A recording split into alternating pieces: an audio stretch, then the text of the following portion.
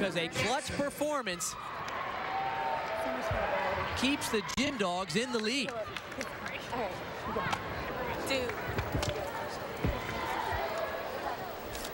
Samantha Engel on floor for LSU had a 9.825. So their low score there so far is a 9.525, which likely will be replaced with Susan Jackson. Wow.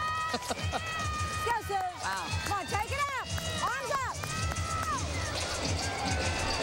Oh. Now that's jumps. Wow. That's got some springs. You can see why she averaged nearly a 9.9 this season on floor. Wow.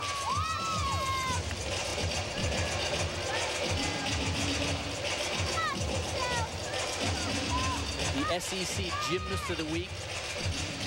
She set the LSU record. She won the all-around title 6 weeks in a row. That's never happened. Hands down. Let's go. Handspring.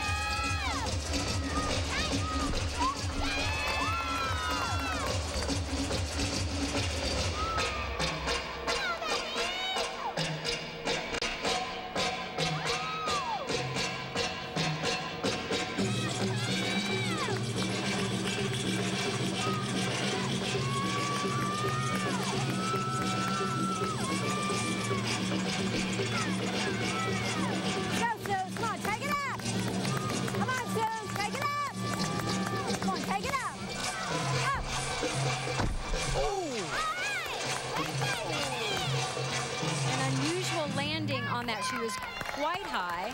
Wow. Nice position, just opened up the pike a little bit too much. She landed stiff-legged, bounced her forward.